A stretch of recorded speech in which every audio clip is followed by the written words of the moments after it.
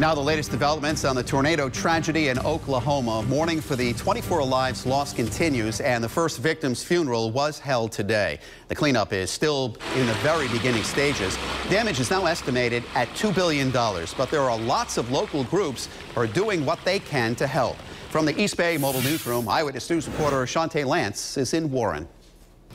The deaths and devastation in Oklahoma has left many Southern New Englanders wondering how to help.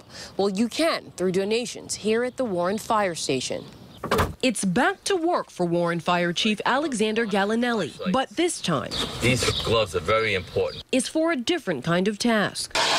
Sending items to first responders and volunteers to help Oklahoma residents recover. It's one of those things you see it on TV and wish you were there. For nothing else, just to help out, a moral support, because I know they're going through a really tough time down there, especially the first responders, looking to try to salvage anything they could to help the people out. That's why starting today, the Warren Fire Department is collecting donations. Items like flashlights and first aid kits are some personal items that Chief Gallinelli is donating himself. The chief says the New England Search and Rescue Team asked if the firehouse could become the statewide drop-off headquarters because of its location.